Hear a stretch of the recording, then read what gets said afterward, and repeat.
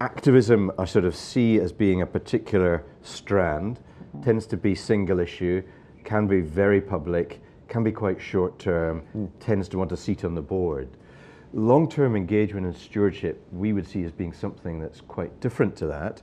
And indeed, we would see it as being, in essence, the flip side of if we allocate capital, our investors' capital, to something, it then is our responsibility to look after that capital by being a good steward of that. Yeah. And actually, I think we'd make the case that that applies equally to whether it's in equities, whether it's in fixed income, whether it's in real assets, property, infrastructure, whatever.